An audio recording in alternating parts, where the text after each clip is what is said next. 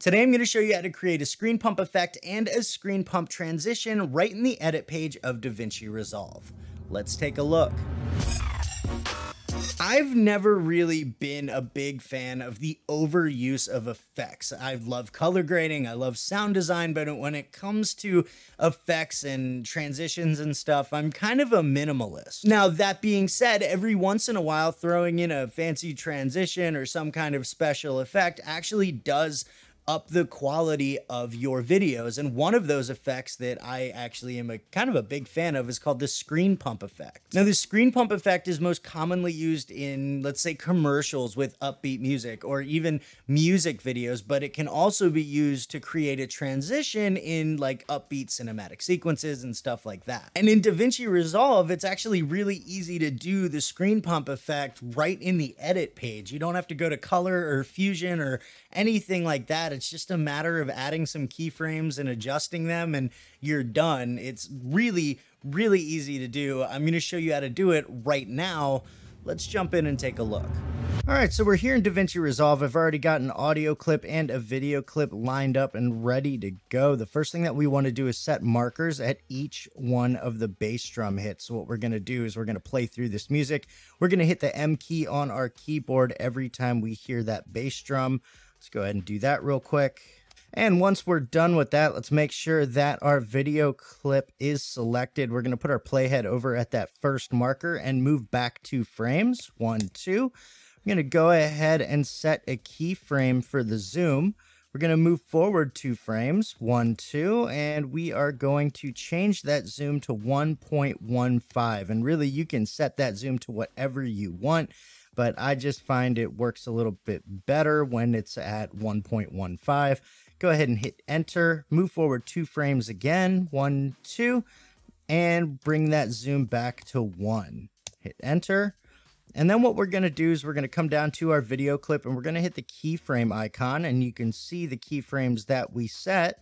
And what we're going to do, and this is really cool, this is super fast, we're just going to go ahead and draw a box around those keyframes, hit Control C to copy.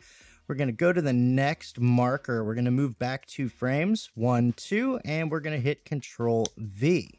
And you can see that that pasted those keyframes, so we don't have to keep redrawing them. We can just go to each marker and continue to copy and paste like so. And now that we've got the basic screen pump effect down, let's take a look at how to create a transition. All right, next thing that we want to do is stick our playhead where we're going to make our transition. We're going to do that at this marker right here. Let's go ahead and close out our keyframes to give us a little bit more room to work.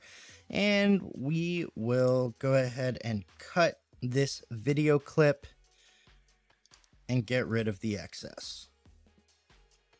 Next, we're going to take our second clip. We're going to drag that down into our timeline. Go ahead and trim that off at the end. And then what we're going to do is come back to our transition point, and we're going to move backwards 4 frames. 1, 2, 3, 4. We're going to go ahead and cut our first video clip. Move back to our transition point and move forward 4 frames. 1, 2, 3, 4. We're going to go ahead and cut that. And then we're going to take these 2 smaller clips in the middle and we're going to make a new compound clip. So we're just going to highlight those, right click, new compound clip. We can call this screen pump transition and hit create. Next thing we're going to do is open up our keyframes in our first clip. We're going to go ahead and highlight a set of keyframes. Go ahead and hit Control C to copy. We're going to select our compound clip. We're going to go to our marker and we're going to move backwards 2 frames. 1, 2. And we're going to go ahead and hit Control V to paste.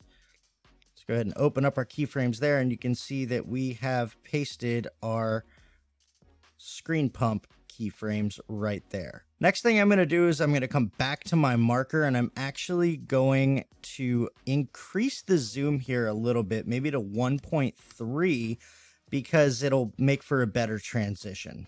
And then for good measure, let's go ahead and copy our original keyframes over here on the second clip. All right, next thing we're going to do is add a prism blur to our compound clip just to make the transition a little bit smoother and actually a little bit more cool looking. Let's go ahead and select that compound clip. We're going to come over to our effects library. We're going to go to Open Effects. We're going to grab a prism blur effect and we're going to drag that onto our compound clip. Let's go over to our inspector and go to the Open Effects. You can see we've got our prism blur right here. Let's put our playhead right in the middle. We're going to move backwards 2 frames. We're going to bring the blur strength all the way down. We're going to bring the aberration strength all the way down. We're going to bring the vignette size all the way down. Let's go ahead and set some keyframes. We're going to go ahead and put our playhead back at our marker, and we're going to bring that blur strength up a little bit. Not too far.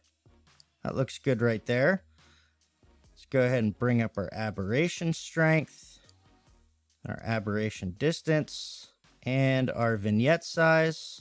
And then we'll move forward 2 frames again. And we'll bring our blur strength and our aberration distance, our aberration strength, and our vignette size all the way down.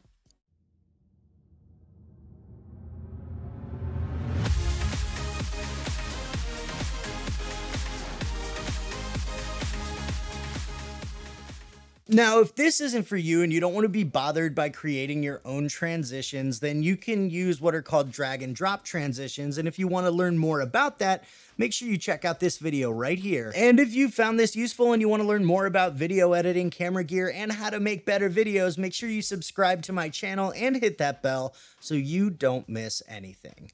Thanks for watching, thanks for hanging out, and I'll see you in the next video. Go watch it now.